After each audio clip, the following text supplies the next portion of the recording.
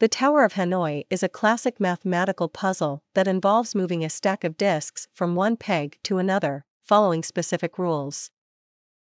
Let's write a Java program to solve the Tower of Hanoi problem recursively. In this code, we solve the Tower of Hanoi problem for number disks, specified as 3 here, using 3 pegs, A, B, and C.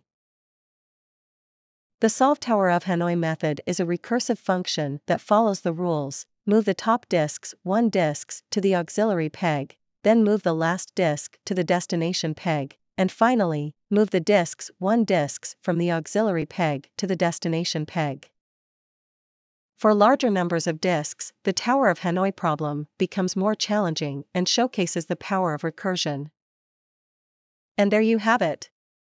We've written a Java program to solve the Tower of Hanoi problem using recursion.